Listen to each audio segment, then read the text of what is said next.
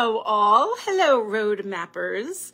Popping into our group today. I'm going live on this Monday morning. Say hello if you are joining me live or hashtag replay.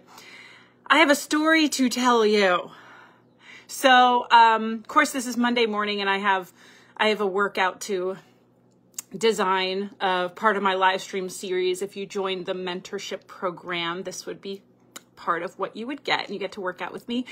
So this week begins a new workout series, so I have to get to that. However, I have a story to tell. All right, so last week, I delivered the roadmap to food freedom for you guys, and this event is super fun for me.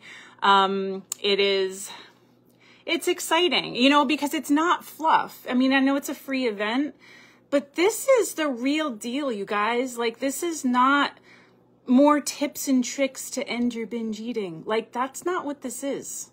This is like the real deal.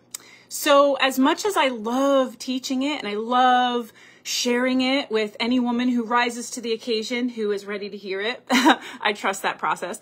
By the end of the week, I'm like emotionally exhausted. Like, it takes a lot out of me, like back to back to back, because I don't usually teach that way. Like, my modules are spread out and there's space and there's room. So anyway, I'm sharing this with you because, through even what I teach with helping women heal their relationship to food is, part of giving themselves the grace to recover and relax and rest. And what are you doing to take care of yourself? So one of the things I do to take care of myself and things that I do for fun is take the motorcycles out. So my husband and I have bikes. I have an SV650. I grew up with motorcycles. So my dad is a Harley rider. And if you grew up with bikes, let me know. If you ride, let me know, and let me know what kind of bike you ride. Or if you ride as a passenger on the back of your husband's bike, that would be awesome, or your partner. I'd love to know that. So anyway, I have really grown to, this is just one of the outlets, right? Like, how do you cope with life and how do you deal with stress without using food? Well, one of the things I've learned is that I really enjoy riding. I used to be the passenger for years. And it took an opportunity where Steve had, now Steve's been riding motorcycles since college, and actually he went to Clemson, and so that was down in South Carolina. His main mode of transportation to class was motorcycle. So he got the best parking. He said his professors didn't give him a hard time if it was raining out. I was like, wow, that's not how my professors were when I went to college, but okay. But anyway, so he has been riding motorcycles for years, but I was always a passenger. And Steve is on the, he's a fireman, and part of the fire department, there was somebody who joined the fire department who had organized this whole course that you could go through for motorcycle training. And Steve's like, hey, they're extending it to spouses. Do you want to finally get your motorcycle license? And I was like, you know what? And I was 38. And if you watched step 1 of the roadmap to food freedom, I shared that there was this parallel around the time I was getting my motorcycle to about the time that I was really ready to heal my relationship with food. So it was just interesting. Okay, so that was about 10 years ago. Now, fast forward, we were riding yesterday and we went out on, it was a beautiful day. I mean, it was in like the 70s. Hey, Kim. Hi, Paulina. Hi, Jana. Hi, everyone, by the way. So we took the motorcycles out. We planned maybe like a 2-hour ride because we wanted to enjoy the afternoon, but then we also wanted to come back and cook some Hello Fresh. Do you see that little recipe right there? So we're going to cook dinner and, have an early night. So we took the bikes out, and as we're riding, we have intercoms, and Steve and I will talk to one another on our intercoms while we ride. And I'm de-stressing, decompressing from delivering the roadmap. And it's really enjoying the beautiful temperature, everything about it. The windy roads. We're so lucky where we live in New Jersey. yeah, if you fly into Newark, that's one glimpse into Jersey. That's not where I live. I live like in the woods, and there's a lot of back roads and hills and places to hike. It's beautiful where I live.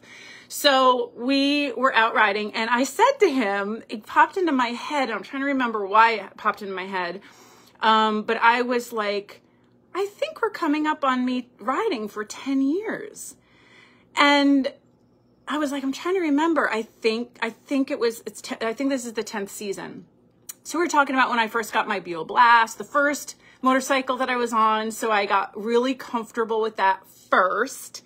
Then the second motorcycle I got was the first year this SV650 Suzuki came out was in 1999. So that was my second motorcycle. So it was like, I don't know, 15 years old, maybe older than that.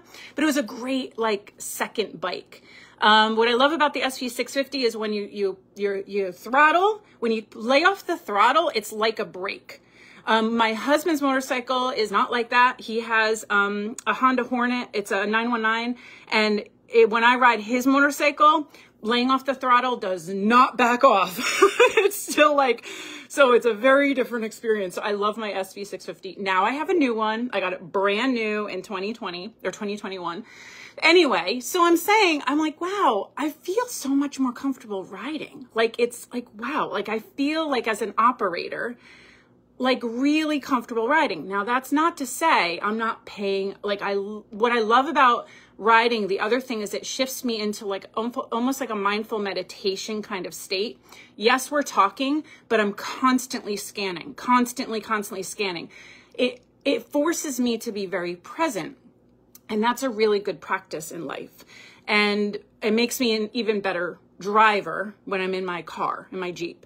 So we're riding and we pull into a Dunkin' Donuts parking lot because he was like mapping it out of like, all right, well, we want to take this route. We're going to ride by Lake Apacong, but I want to stop here and I want to do the back road. So GPS is taking us here. Then I'll drop that. We'll reset it and then we'll ride home from there, taking this other route. So we stop into Dunkin' Donuts and we're in the back parking lot and he resets it. We get off the bike, stretch our legs, you know, Heine gets sore. We have like, you know, street bikes. It's not like cruise bikes.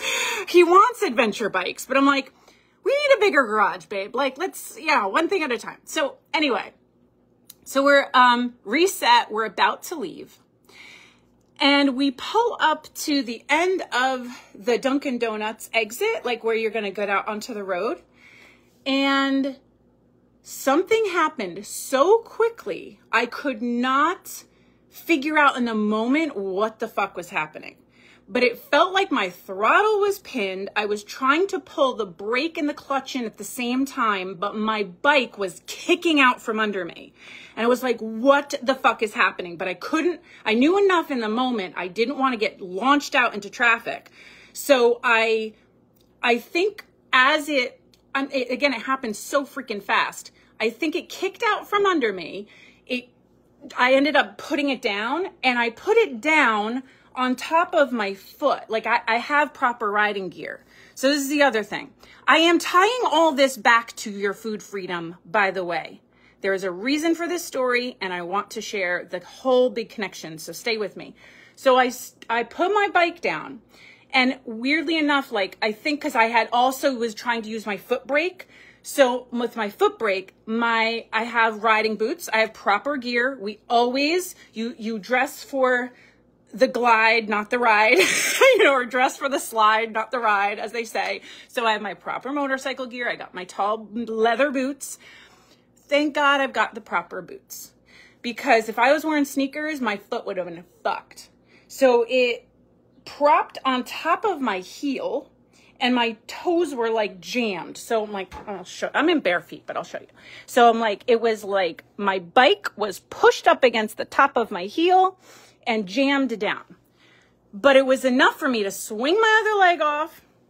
And I got out from underneath and I was like, okay, all right, I can move my foot. I'm all right. Now, Steve, of course, he's right next to me and his wife just put her bike down. What the fuck was happening? And in the intercoms, it's like he hears the throttles pinned open. He's like, kill the switch. So I hit the switch. My bike shut off. He comes around and he's like, okay, you're right. You know, we're all like assessing it. It's getting me a little emotional because I'm like, I'm okay. So we like picked the bike back up and it was like, all right, what the hell happened there? And I couldn't think about in the moment exactly what happened. I had to like, he was like, explain to me how this happened. I'm like, I want to, I don't know how. It happened so fast. It happened so fucking fast. All I know is I was trying to pull the clutch and the brake in together, which would get the bike to stop. Why wasn't it stopping? Why did it feel like the throttle was pinned? Did it get caught in my glove? I'm not sure. So we put the bike up. He's like, I don't fucking care. Let the cars drive around. Let's just make sure you're all right. Let's assess you're okay. Let's assess the bike. Okay. Minimal damage. The end of my brake broke off, but I could still use my brake. A few little scrapes. I was like, okay. The mirror got shoved in. All right. We're okay. Do you know, I recovered from that really fucking fast. There was not any part of me that was like, I'm afraid to ride. It jolted me a little bit, but I was like, no, I'm good. I literally got back up, got back on my bike, and we took off. So what's interesting to me, so we're riding and he's like, so you do get the irony in this, right? I literally just said to him like 10 minutes earlier, I feel really comfortable on my bike. Like, cause I put my bike down one other time. It was early on.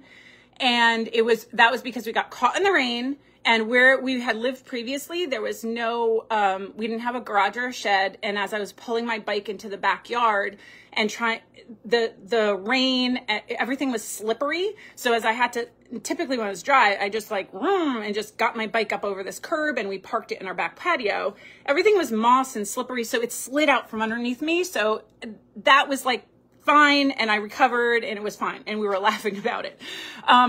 But this was so I haven't, knock on wood, nothing, 10 years and nothing. And then it happens on the 10 minutes after, I'm like, I'm really comfortable riding. It's not that I was getting complacent. I think it's that there was the saying, you know a good pilot in the stormy weather, you know the good captain in the stormy weather. So this was showing and reflecting to me, back to myself, you are a fucking good rider. Because do you see how quickly I recovered and I was able to get back on my bike, assess the situation. I'm okay. I can move my ankle. I'm good. Let's go. I was totally fine to ride. They did not ding my confidence, nothing. But here's the other thing that happened. After I was riding, I started putting pieces together. Then I was like, and I was talking it through with Steve, and he's like, do you think what happened was you just tried to shift with your foot and you didn't pull the clutch in, and because you were shifting, it launched your bike forward? And I was like, yeah, that could be what happened. So the reason I want to share this with you is because my mentorship program is such a huge part of my life, and it's so much more than just like, oh, this thing I do. It's so integrated in my life. And when my clients work with me, this is the kind of thing that we work through together. What is happening in your everyday life that seemingly has nothing to do with food, but you can draw a parallel to help you understand. So when you have a binge eating episode, or you have some sort of compulsivity with addiction and with food, so one of the things that we're working on is, how do I become more resilient when that happens? Because I am not here to lie to you. You will have binge eating episodes. You will have emotional eating episodes. These things are going to happen. However, like when Steve helped me put my bike back up, he did not make fun of me. He didn't, of course he's my husband, but what I'm saying is I felt completely safe to recover from that and to not feel bad about it and to understand what the fuck I did. Because yeah, putting your bike down and having people drive around you is fucking embarrassing. Like, it's it could be embarrassing. So there could be layers of shame and especially if like you're some big badass rider or something. But I didn't have any of that because I had someone in my life who creates a very safe space for me to be able to explore that stuff without feeling bad about it. That was like, listen, like we all do it. Are you okay? Like, and then later we can laugh about it. So what I provide for my clients is this ability of resilience of life is going to happen and you may have, it's fewer and farther between. And when you're in the binge eating episode, you're in the compulsive eating, you're in the mindless snacking, it can be very difficult to separate and be aware. But what you can do is afterwards assess the situation in a non-judgmental way. And if you go through the roadmap and you get to step 5, I talk about the importance of judgment. So I'm able to assess and take a look at it and recover and move the fuck on with my life. That's what Mandy and I and the other ladies in the collective will help you do in your life. This is why it's a year program. It's why because you have to, you're living your life now. Like, it's unrealistic to say, like, I'm going to take a 12-week, program to heal my relationship with food and lose weight. And then you have like the rest of the seasons of the year in your life and the chapters and the things you're uncovering and discovering about yourself 6 months after the program ends. How is that being of service to you or to any woman on the planet? It doesn't even feel right to me. Like, that's not even how it works. I want to let you into the secret of how it actually works. And we need those space to uncover and reveal. And you want the space to feel comfortable and safe. And like, we need that to heal ourselves. And if we are constantly putting ourselves in a position that we're judged and then condemned and you shut down and you're not able to look at your behavior and like assess it to recover and get resilient about it, you'll be stuck. You'll be stuck in the trauma and the wound. And we talk about that in step 3.